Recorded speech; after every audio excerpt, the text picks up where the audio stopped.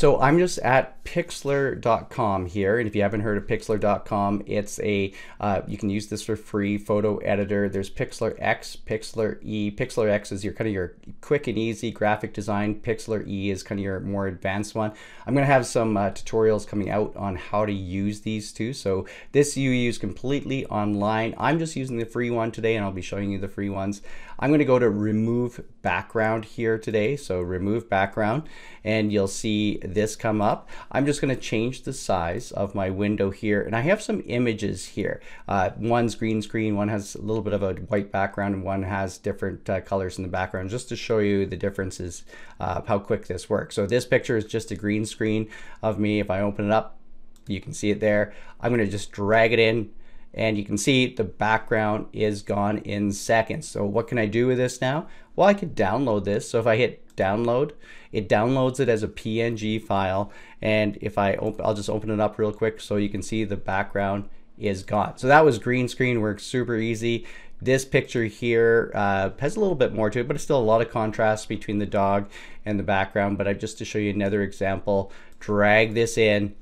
Now, so this is a large image, and it's asking me, do I want to use the full one, keep it at full HD? I'm just using the web one here today. I'll hit apply, and sometimes this happens where it does do the error. Just drag it back in again, and usually it works on the second time, just like this. And notice this time in between the ears, it didn't take out that colors there. So I zoomed up.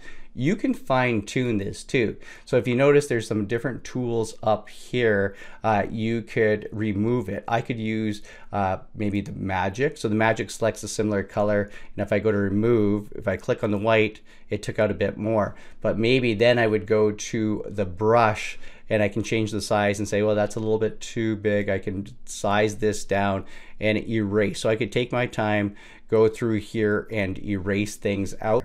So let's try another image. This image is a little bit more happening to it. You can see there's different colors and blurred background to it, but I'm gonna drag this open, put this in, apply it.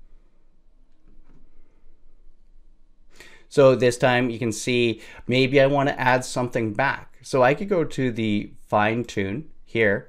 I could go keep, and maybe I'll just use the brush, make it a little bit bigger, and put some back. So I could just put the green, it'll show right, maybe I want a little bit of the grass through here, and it adds back. I can also do things with shapes. I could do shape cutout. So if I go remove, I could make I'll just do an example of a heart.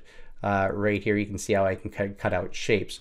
I could invert it back to see kind of what was the opposite of it. If I turn the hint on, it shows what was kind of would be taken out there. So then I can just download these. I would just click invert again, and it goes back, download these, and I have these transparent backgrounds. So super easy to use if you're looking for a transparent background.